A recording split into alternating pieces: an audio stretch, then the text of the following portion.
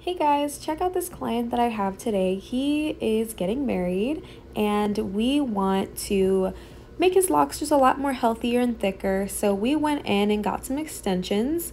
Here is the first one that I'm attaching. We will be cutting these, but I decided to just put them on all long. So you see me connecting them at the bottom. What I'm doing is I'm brushing out the bottom of his natural locks, and I'm using the other tip of the other one that's also brushed out at the tip, and I'm crocheting those together. It's a really easy method. It does take a while, but once you get it, we're in there and we're going.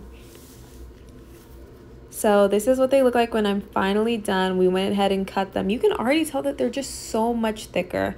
Our next step is going in and doing a retwist on his scalp and getting them super fresh, but they look really good already. You can already tell that they're much thicker and healthier.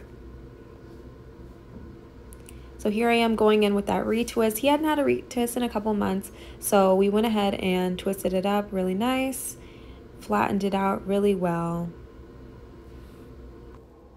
So here we are after the retwist. As you can see, the parts are super fresh. I will be putting in the description the product that I used.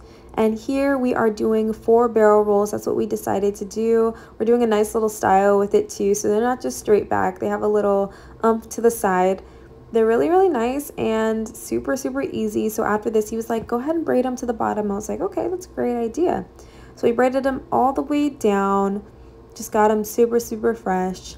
And here we are with the final result. Look how amazing those look. He's ready to go for his wedding is what I'm trying to tell you guys. Like, look at that. It looks amazing. Congratulations, and I hope your day goes amazing. And thanks for tuning in, you guys. See you next time.